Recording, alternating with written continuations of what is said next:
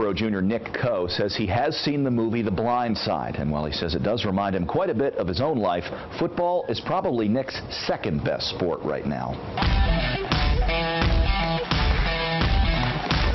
Human beings this big are not supposed to be this fast and agile too. But ask anyone who's wrestled 6'5", 265-pound Nick Coe, and they'll tell you it's almost not fair. He's sort of looked at as a gentle giant in and out of the classroom, but when he comes into the wrestling room, he knows when to hit the switch and to turn it up. Coe needs a takedown.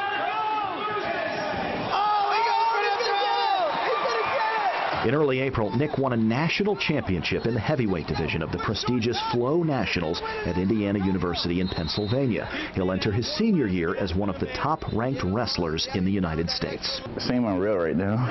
It still do.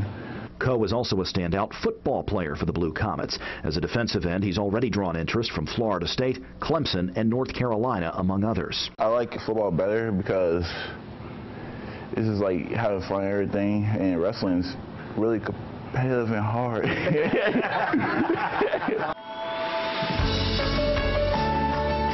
But to focus just on Nick Coe, the athlete, would be to ignore the most important part of his story. He grew up in Richmond, Virginia, and calls that period of his life complicated. He says he and his mother and two younger siblings moved around a lot before arriving in Asheboro in 2009. A short time later, he met and became good friends with fellow wrestler and state champion Sawyer Davidson. It's the closest and most important friendship he's ever had. He's a big goofball, and I just kind of keep him in line. I'll joke with him all the time. Soon, Nick became equally close with Sawyer's father, former Asheboro wrestler Lee Davidson, along with Lee's wife, Spanish teacher Mandy Davidson, and the family's three girls. These friendships have now evolved to the point where Nick lives with the Davidsons on and off, sort of like current Carolina Panthers offensive lineman Michael Orr, whose life was the subject of the 2010 Sandra Bullock movie, The Blind Side. Were you running with some rough crowds and doing some things that you shouldn't have been doing prior to that?